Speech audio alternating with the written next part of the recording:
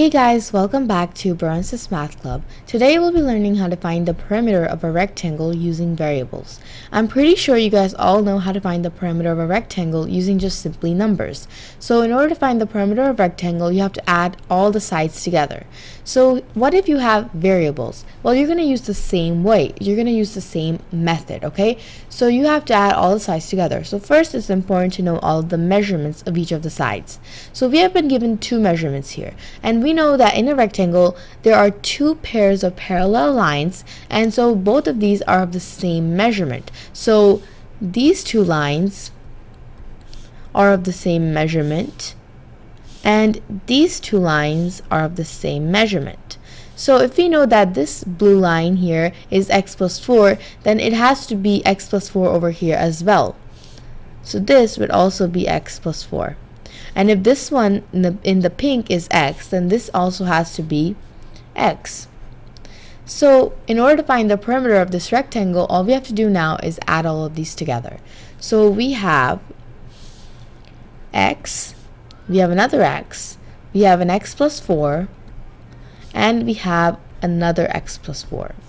But one thing we forgot to do is add the sign. Since perimeter is adding all the sides together, we have to add all of these sides together. So we have to do x plus x plus 4 and plus x plus 4.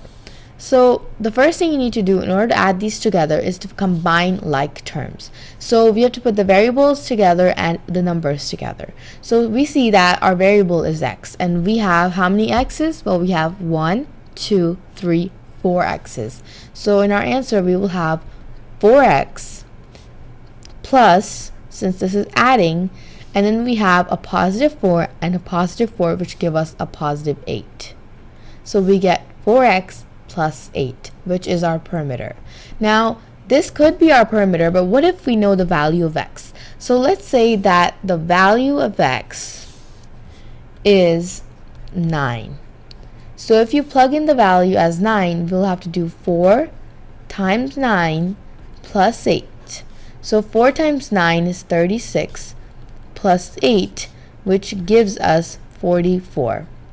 So that means the perimeter of this rectangle is 44. Let's say if this was in centimeters, it would be 44 centimeters.